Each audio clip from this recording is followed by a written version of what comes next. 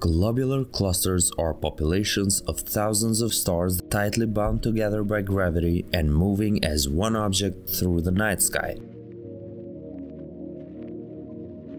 One of the most beautiful of them all is Messier 3, because of its density and the variety of stars that can be seen within it. M3 is located about 34,000 light-years away from us in the northern constellation of Canis VANDAII.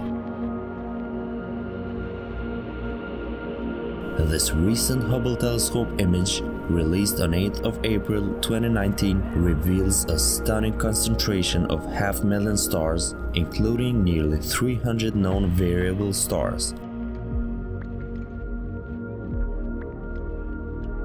The 8-billion-year-old cluster is one of the largest and brightest globular clusters ever discovered. The large population of variable stars makes Messier 3 extra special. These are the kind of stars that are brighter at some times and dimmer at others. There are two factors that might cause this variation.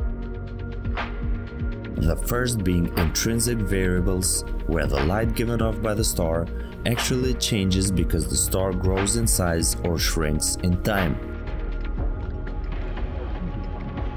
And the second being extrinsic variables, which is where the brightness of a star appears to change because of objects in between the star and Earth which affect how much light reaches us. So far, we know of 274 variable stars that exist there, the highest number found in any globular cluster so far.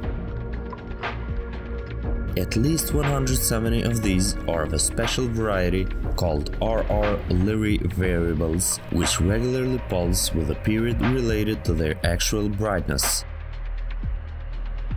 The second feature that makes Messier 3 extra special is the high number of so-called blue stragglers, which are shown quite clearly in this Hubble image. These are main sequence stars that appear to be younger than their siblings. Even though all stars in globular clusters are thought to have formed at about the same time, the blue stragglers likely have acquired mass from nearby companions, making them shine with blue intensity.